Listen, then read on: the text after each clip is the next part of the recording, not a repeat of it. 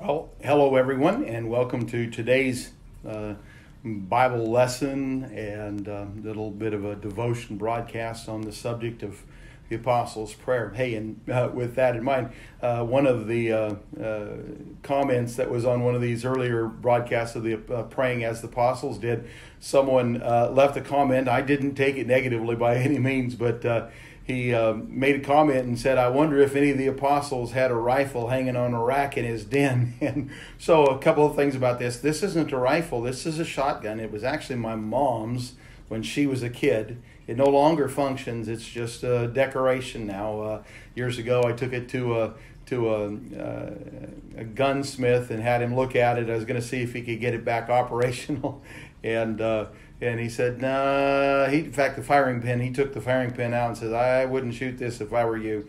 Then the elk rack that it's hanging on, that was an elk that my father-in-law shot while my wife was in college.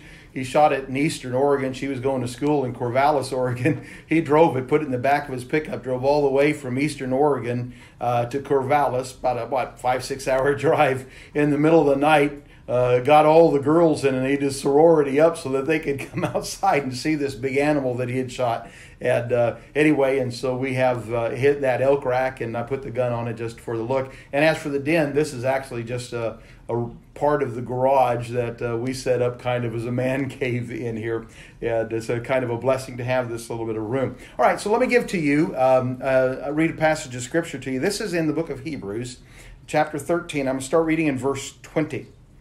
And remember, we're going through some of the ways that the apostles would have prayed, all right, the things that they prayed for other believers. And we're taking that as a kind of as a lesson. We're going to learn how to pray one for another by learning how to pray, learning how the apostles prayed one for another. So here's the passage. Now, the God of peace that brought again from the dead our Lord Jesus, that great shepherd of the sheep, through the blood of the everlasting covenant, make you perfect in every good work to do his will, working in you that which is well-pleasing in his sight, through Jesus Christ, to whom be glory forever and ever. Amen. And I know somebody said, well, that's not really a prayer. That's a doxology. That's kind of an announcement or a pronouncement. And he is pronouncing a blessing on others. I just want to suggest to you that anytime we say to someone, the Lord bless you, that is a prayer. We're asking God to bless them. And I think that's exactly what's happening in this passage of Scripture, that the Apostle Paul, who I am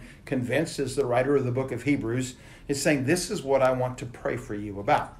So let's go back through the list, and I've been giving you this, showing you this little thing. We put this together. It's actually a study that I did at church, and then I turned it into a book called Teach Us to Pray. And then I put this little outline together, and I put it on the back of our prayer list. So our Wednesday night weekly prayer list, the back of that has this, and it's meant to help us to learn to pray one for another. Not just, we want to pray for each other, our needs and wants and desires and burdens, and we should do that. But also we should, when we pray one for another, we ought to, I think, learn to pray as the apostles did for one another. And so in the book of Romans, I gave each one of these books the different epistles that have prayers in them. I gave them different themes.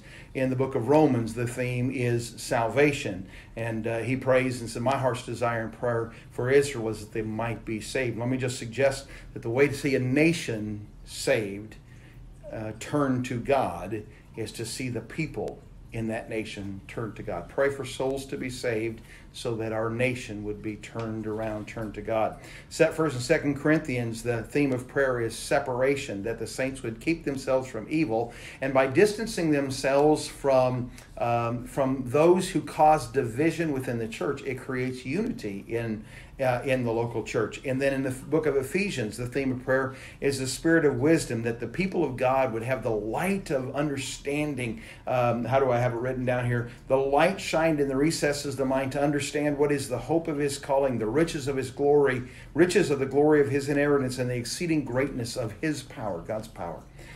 Boy, this is a day today we really need to see God at work. Isn't that true? We need to see God's power at work, not only in the United States, but around the world. In the book of Philippians, the theme is genuine sincerity among the saints, that our love would abound more and more, and that we would approve things that are excellent, and that we would be sincere and without offense until the day of Jesus Christ. And the book of Colossians, the theme of prayer is that we would be strengthened with all might, that we'd be filled with the knowledge of His will. And when we know God's will, when we're confident that we're in the will of God, that we're walking in and living in the will of God, what that'll do for us is it'll give us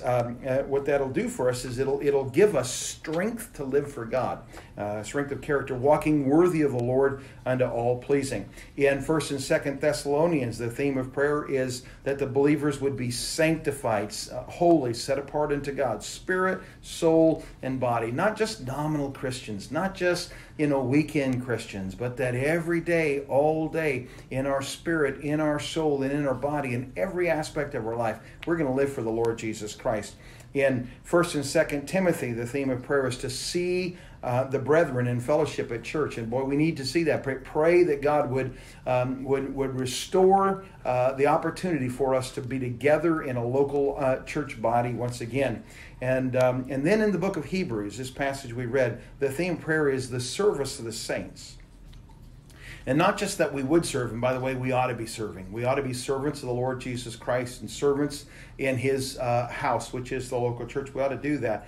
But he has some specific things he's praying in this passage of Scripture. Number one, that we as believers, that we would be made perfect. That and the word perfect there has to do with completeness, not that we're sinless, but that we're complete. That our service to the Lord is the kind of service that accomplishes its purpose, and then to do His will, made perfect to do His will. And that again goes back, this has come up repeatedly in here, that we would know His will, and that we would understand His will, and that we would do His will, that we would accomplish it. And then he has this very specific thing, God working in you. And so that service, in order to have complete service, and in order to do the will of God, it's not just us, me figuring out what is the will of God, and I am, bless God, I'm going to do it with all my heart and soul and mind. It's not that. It is, I surrender all of me to God so that God can do His work in me in serving others. All right? So that's the Bible study for this afternoon. God bless you, and we'll talk to you later.